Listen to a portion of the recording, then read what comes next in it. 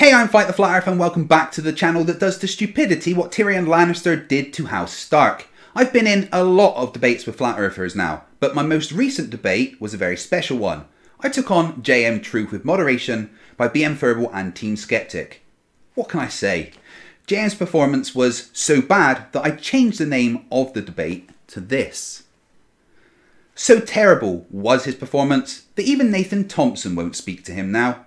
So awful was his performance that millions of people around the world felt embarrassed for him, even though they didn't actually watch the debate.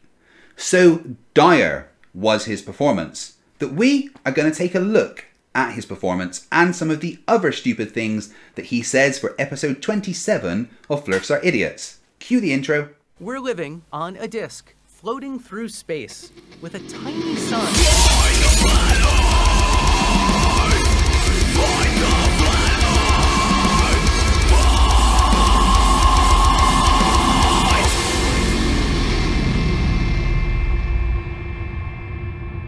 Thank you for joining me once again for another trip down Dunning-Kruger Lane. This week we take a look at someone introduced to the Flat Earth community by Nathan Thompson, the globe-wearing moron that calls NASA employees un-American in a crowded Starbucks, JM Truth.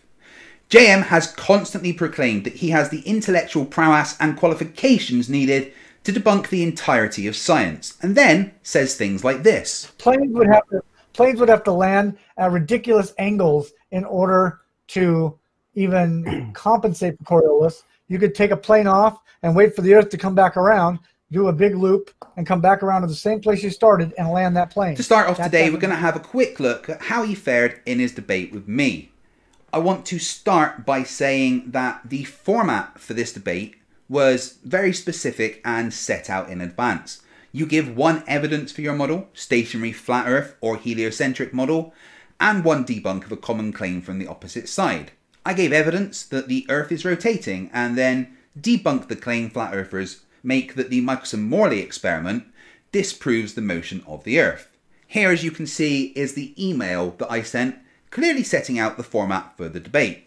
Here is the follow-up email to make sure that he read the first email about the format, which he responded to. And then, when told of the format by the moderator BM Furball, he acted all confused like a dog waking itself up with its own farts. And what they've both agreed to is that both participants must present one positive evidence for their side and one debunk for their side. So those are the terms for everything. Yeah. Do we want to start with JM? Would you like to go first? Just to clarify, we get 20 minutes for our presentation, so 10 minutes for a evidence and 10 minutes for a debunk. Okay, sorry. Yeah. Okay. Okay, well, this will be interesting. Apparently I missed it, but I missed the debunk part of it. Flat Earthers, useless even reading an email and following instructions. Anyway, I presented my side with evidence the Earth spins in three axes, demonstrating both the motion and shape of the Earth, showing the effects of rotation like Eötvös, Coriolis, and the function of ring laser gyroscopes and the Sagnac effect. I then debunked the Flat Earth claim that the Michelson-Morley experiment showed the Earth to be stationary by showing bits of the actual paper. Then came his presentation. Remember, the format was one evidence for your side and one debunk of a claim. We already know he didn't prepare a debunk, so let's look at the start of his presentation. This is flat Earth versus round Earth scientific debate. Straight off the bat, I've got issues because this looks like a start of a presentation I did for high school, and I failed that presentation.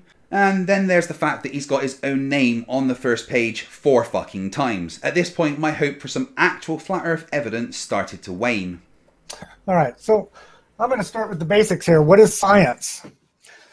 Science is the knowledge and the study of the natural world based on facts learned through experiment and observation. And we're off. Instead of going into any kind of evidence or examples for flat Earth, he moves straight to semantics and instantly forgets the format that was agreed upon and then reiterated to him. Scientific method, the basic definition of a scientific method, a method of research in which a problem is identified, relevant data is gathered, hypothesis is formulated for this data, and a hypothesis is empirically tested. And let's take a look at what he's got on screen now. Here's a definition he has for scientific method and a link to it. He also has this sentence: the scientific method is not a method to support, it is a way to prove if something is real or true. This definition does not appear anywhere on dictionary.com and isn't in the slightest bit true, as science doesn't prove things, or try to. Science is the progression of ideas and knowledge, and this is why names like scientific theory are used in place of fact, as a humble acknowledgement that our knowledge may not be complete and we always have more to learn. Also, that is not how you spell empirically. Science versus pseudoscience. Science is physics, biology, chemistry, biochemistry, technology, and environmental sciences.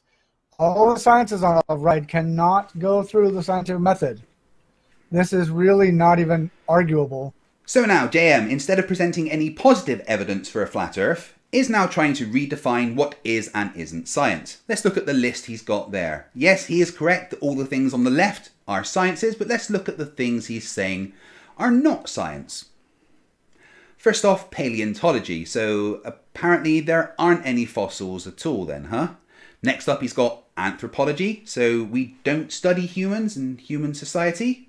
Guess not. Archaeology. So I guess we can't study past cultures and technology at all. Geology. So what? Rocks aren't a thing? What?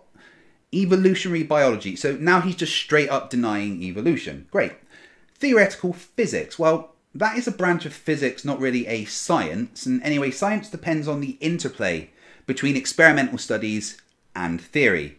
Next up, he's got quantum physics. Again, that is a branch of physics that describes the body of scientific laws that govern the apparently wacky behaviour of subatomic particles.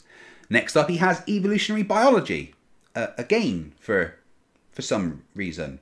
Next up, he's got astrophysics. Yep, so our good pal Neil deGrasse Tyson would definitely disagree with you there. Next up, he's got astrology. Yeah, I don't think anyone has ever said that astrology is a science, you absolute numpty.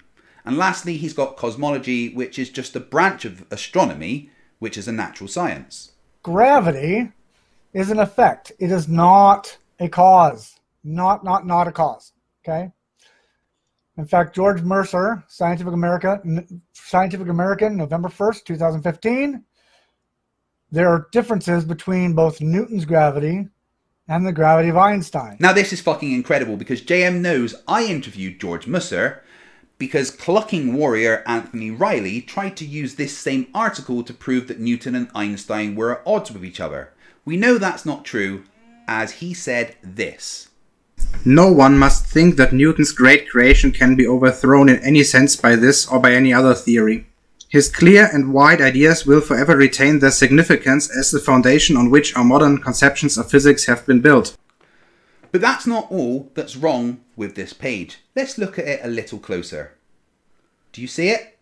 Let's let Ryder Dinosaurs show you. That is not how you spell geometry, and that is not how you spell mathematical. To see the full video that clip is from, just click on the link up there. Gravity is an effect, not a cause. Gravity is an effect for mass attracting mass, according to globe earthers. Mass attracting mass, or what your slide says, mass attacking mass, because I can assure you, no one thinks that that is the case. At this point, it was apparent he had totally ignored the instructions I sent and the moderator's reiterations of the debate format, and instead he decided to go with Eric DeBay's sponsored Flat Earth Manifesto. It wasn't just me that noticed. From Princeton, Martin Rees, fellow of the Royal Society. JM, if I may butt in for just a second, I've paused your time. Yeah. Remember that we've got 10 minutes to provide positive evidence and negative evidence. So, so far you haven't provided any positive evidence specifically for your beliefs. Are you is that gonna be in your presentation? Yes.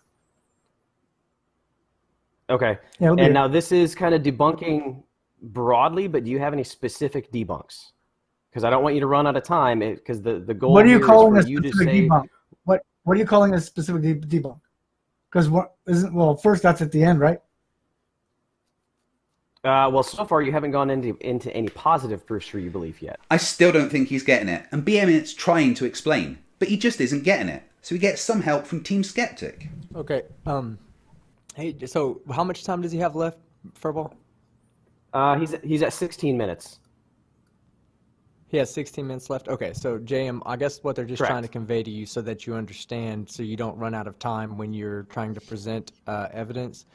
He's saying even if this is part of your presentation, that's fine, but we just want to make sure that you don't run out of time while you're trying to provide positive evidence instead of just giving a general debunk of the other side or other people's beliefs. So that we're not at that point yet. So if you know you're going to get through your whole presentation in 16 minutes, then we'll just stay out of it and let you go. But if you kind of think you're going to be running short, why don't you skip the debunk part for the end and focus on the positive? Okay, go ahead, Furball. Yeah, So I don't think it could be any clearer at this point what the instructions for the debate format are, right? Should we just skip ahead a bit?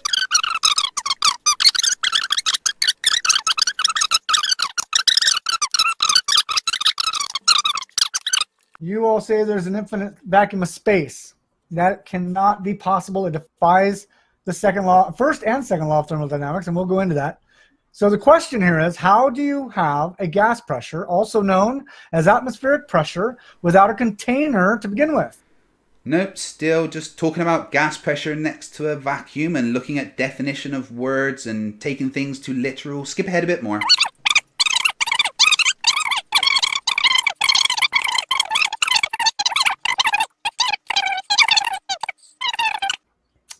So, well, we'll go back to this actually. This is FM 640, no rotation of Earth. Now, I'm open to the Coriolis, which is here on this one, but you have this chart that says no rotation and this chart that says rotation. My explanation is that they changed this chart because it doesn't even match the rotation of the Earth. Okay, looking at documents out of context and just straight up saying people are lying to you. This is just Flerf 101 and no evidence. Skip ahead a bit more. At this point, I think he's only got 10 minutes by now.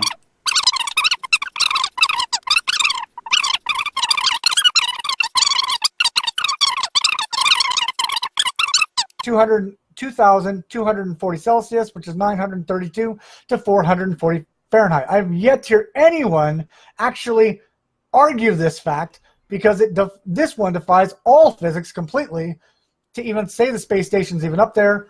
Here are lead, magnesium. Yeah, he didn't get it. So the moderators had to step in once again. You are at 8 minutes. And just so you know, here, I'll pause for a second. Like we'd mentioned before, we're trying to go after specific proofs and debunks because following this is going to be the rebuttal from the other side. And at this point, Craig has about 30 different things he can try and respond to. So I would suggest in this last 8 minutes, focus on your strongest proofs to give him something to respond to. That way he's not, doesn't have one sentence to describe each thing that you talked about. Gotcha, okay. I will skip through all the rest of this. And once again, they've explained, and he says he understands. You know what? I don't know why, but I was surprised at what came next, because for some reason, I thought you might actually try and give some positive evidence for a flat Earth. All right, proofs. Horizon always appears at eye level. Water doesn't curve. He is literally just showing Eric Dubay's 200 proofs as his one positive evidence. This went on, just a scattergun of misunderstanding of physics, no proofs, no evidence of a flat Earth, no model that can accurately predict things. The moderators had to step in once again. So gas pressure. What do you have left? What do you have left in your presentation? I mean, do you have something in the rest of your presentation? Do you want to finish this and then we'll pick something? I've got a huge presentation, so I'm not going to get to all this anyway. So, okay. This is a how do you want to handle this? And yes, folks, you heard that right. For the portion in which it was 20 minutes that he had to present one positive evidence and one debunk of a claim from the other side, he decided to bring an hour-long presentation of Eric Dubay's 200 proofs, all of which have been thoroughly debunked. So BM Furball says for him to give his strongest proofs and back it up with evidence so that I can actually have something to rebut. This is how he responded. It feels like you guys are making this way harder than it needs to be.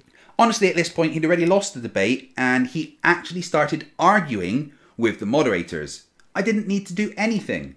And then whilst arguing with the moderators, he said this. What is the scientific backing on our side of it where 8 inches per mile squared comes from? Where is that used? How is it used? Who developed it? And 8 inches where per mile you're squared saying is our side is wrong. Formula for a parabola. A parabola is the way you measure a curve. That was so wrong on so many levels. A parabola is how you measure a curve. No. A parabola is an approximately U-shaped symmetrical curve itself. It is not how you measure a curve. Let's look at how he handled rebutting my point, shall we? I'm going to just quickly remind you what my evidence was. It was the fact the Earth is obviously rotating at 15 degrees per hour. And to back that up, I talked about the Flerfs effect, the Coriolis, fibre optic gyros, and Sagnac. I even reiterated these for him before he started his rebuttal phase. And then he said this. So my biggest issue is one of the things Craig said was about being able to take up these stars and things from millions of miles away, and yet I can't take a picture 2 miles away and, you know, or get a clear picture or even a clear phone message without having direct line of sight. Nope. No, I didn't say anything about the stars at any point in my presentation. You fail at even the most basic stuff, JM. Guys, he did so much wrong in this debate. I could honestly be here all day pointing it out. Why don't you guys just go and watch it? It's only 4 hours long. Shouldn't take you too long.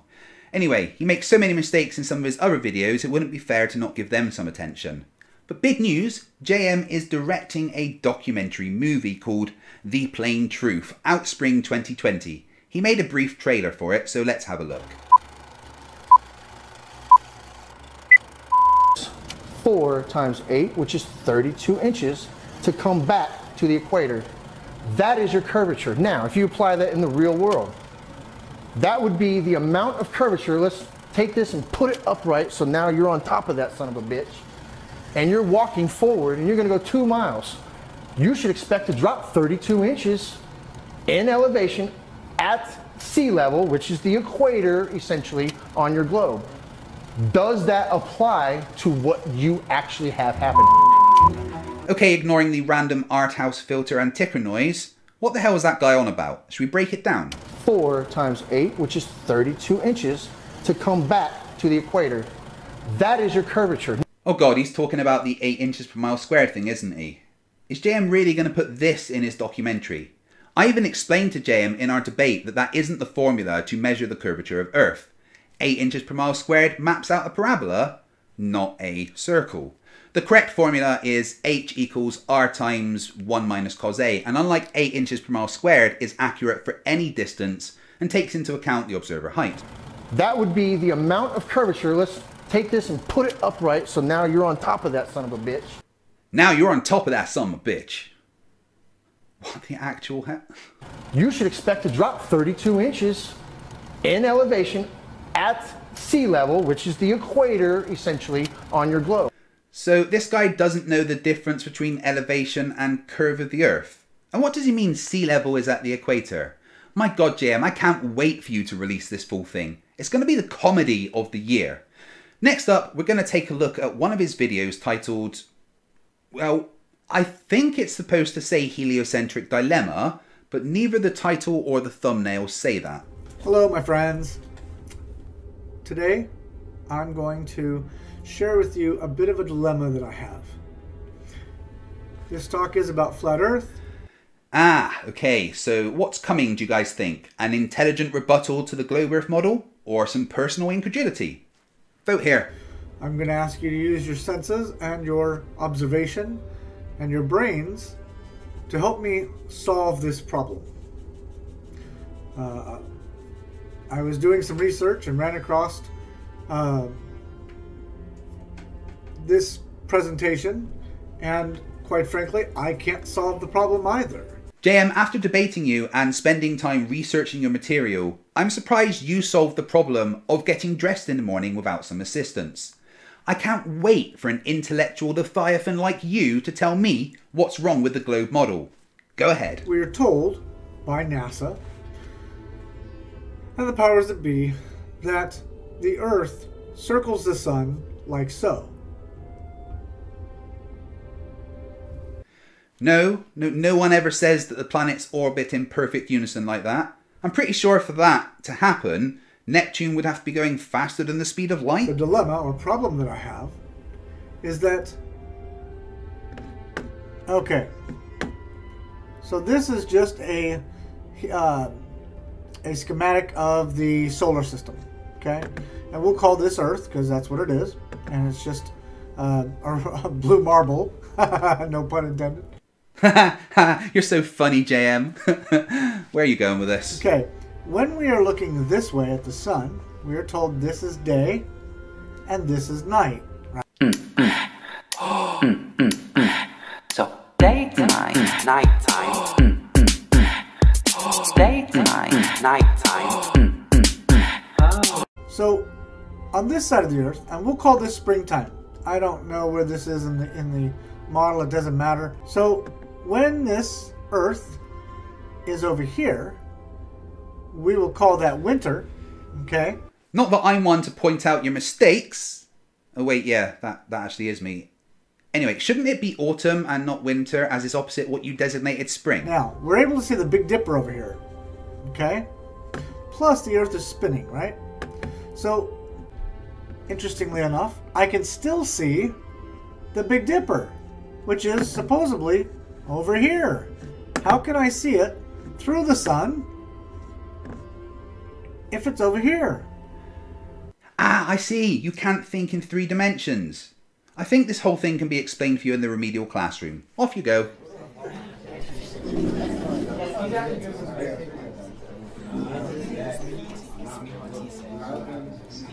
Welcome back to summer school, you muppets. Right, let's get started. What is it, Mr. Truth? A note from your mum? You need time off to film a movie. You're directing a movie? You? But Mr. Truth, do you remember what I told you last time I marked one of your video projects? No, of course you don't remember. I told you that maybe video production wasn't the best direction for you. Oh no, don't worry. I'm still going to give you permission for the time off. Any reason to get rid of you? Okay, so I've been asked to explain to you idiots, I mean students, why we can see the Big Dipper all year round in the Northern Hemisphere. It's a very simple explanation. It's really far away, and it's what we call a circumpolar asterism. That means it's a group of stars that are visible all year round and are relatively close to the North Star in the sky.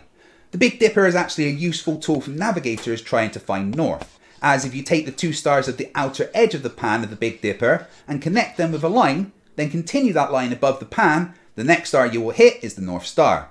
Now I hope this clears that up for you lot, and you can stop asking such stupid questions. Now please everyone go home and think about how stupid you all are. It is possible on a flat earth. That's how it's possible. Because on a flat earth, I'm looking up and the stars are going around this way overhead. But what about when you're in the Southern Hemisphere, JM, and there is a separate set of stars rotating around a single point in the sky in the opposite direction? No flat earther has ever given me a satisfactory answer to that. But that's all the stupid that I can take for today. I'll be doing a live stream soon going over JM's website for his movie, and I'll be back with a new video real soon that's a bit different. Just before I go, I want to say a massive thank you to all my patrons. Your support allows me time to focus on my channel and do what's important, bringing you great content and fighting the flat earth. I want to say an extra massive thank you to my $200 patrons, Christopher Kane and Jeffrey Sloan. If you'd like to join and become part of the FTFE team, go to patreon.com/FTFE. And thank you. Thank you for watching, guys. If you enjoyed that, please leave a thumbs up, subscribe if you aren't already, and hit the notification bell so you never miss anything from FTFE. And remember, stupidity is not a right. Fight the flat earth. Fight the flat. Fight the flat. Fight the flat.